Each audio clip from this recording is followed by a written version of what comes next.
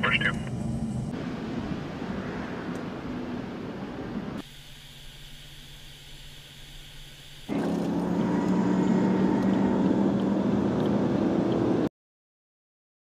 The Air Force's U-2 has been keeping an eye on the planet's hotspots for 60 years, and with a $50 million contract the service awarded in April, the U-2 will not only be able to peer at adversaries, but also better support friendly forces for decades to come. Lockheed Martin, which developed the aircraft in the 1950s, announced the contract for design, integration, and testing of new advanced components on April 9th.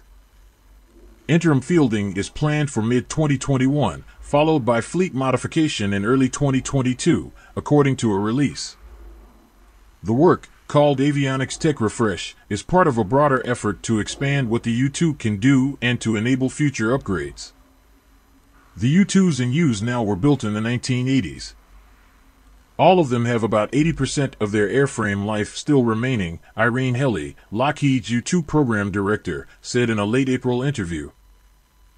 The aircraft was redesigned in a modular format in the late 1980s, which makes it an ideal platform for upgrades and for putting new technology in the field, Helly said, as it allows us to plug and play a lot of new systems and take them from concept to development to instrumentation, testing, and fielding within months rather than years.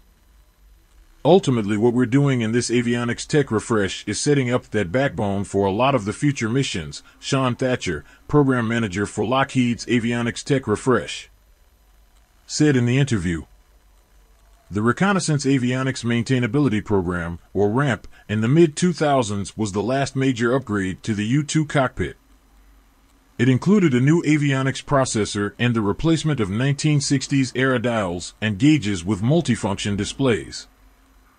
The work covered by the contract awarded last month will build on RAMP, Thatcher said. Among the Avionics Tech Refresh upgrades will be an updated suite of avionics meant to modernize the U-2 systems, replacing outmoded components and enabling those systems to work with new technology in the future. The program will also install a new mission computer that's designed to the U.S. Air Force's Open Mission System Standard, or OMS. The new computer will allow the U-2 to work with systems of differing security levels across air, space, sea, land, and cyber domains. The work being done now will allow Lockheed to complete future modifications, adding software that will allow systems on the aircraft today to be more integrated, share the right data, give pilots a better view of their surroundings, and allow them to share information with other assets, all of which will really open up that multi-role aspect for how these U-2s can operate in the future, Thatcher said. Lockheed is still working with the Air Force to develop a concept of operations for the new systems. But the U-2s are on a path that seeks more modernization versus just what the current configuration is, Thatcher said. And that's what the backbone is really allowing us to do. Despite the relative youth of the U-2 airframe, many components, especially in the cockpit, are dated. The updates announced on April 9th include new, modern cockpit displays. The multifunction displays installed under RAMP in the early 2000s use technology dates to the late 1990s and have seen rapid upgrades, Thatcher said.